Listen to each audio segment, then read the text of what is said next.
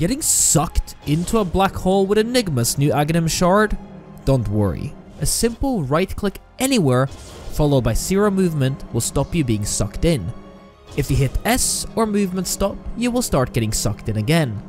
If someone stuns you while performing this trick, you will also get sucked in. Nice little trick. Timbersaw can see through the fog behind trees when using timber chain on them. This is only for a brief moment, but can give you enough information to decide on your next move.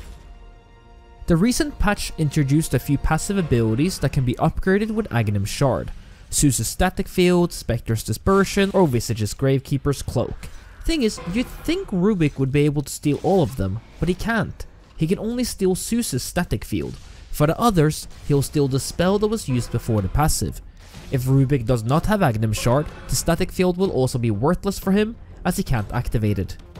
This one is interesting. When Rubick steals the Dark Ascensions from Night Stalker, he actually steals the Dark Ascension that was from patch 721 and before. This means that Rubick does not get any unobstructed vision when he is flying, and if he has an Aghanim Scepter, he has permanently unobstructed vision, meaning even though his Dark Ascension isn't active, he gets unobstructed vision.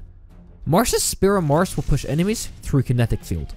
I'd advise not to use Spear of Mars if your Disruptor has landed the perfect Kinetic Field wombo combo, especially if you got Aghanim Shard. Got a Slark on your team and a Winter Wyvern on the enemy team? Be careful. Slark actually steals agility from you and even gets permanent agility if he kills you during Winter's Curse. This is more of a PSA rather than a trick. It's come to my attention that a lot of people doesn't know that Riki with Aghanim Scepter actually hits 2 targets with his Tricks of Trade rather than the normal one. I don't blame you, it doesn't even give you this information on his tooltip. So when you see people buy Aghanim Scepter, this is why. Because combined with Battle Fury, it's quite strong.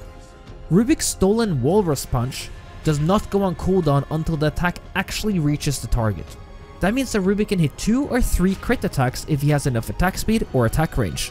Only the first hit will toss the target, and the others will only crit. Thank you so much for watching the video, guys. If you liked it, please like, comment and subscribe, and if you got some tips of your own, submit them at the link in the description.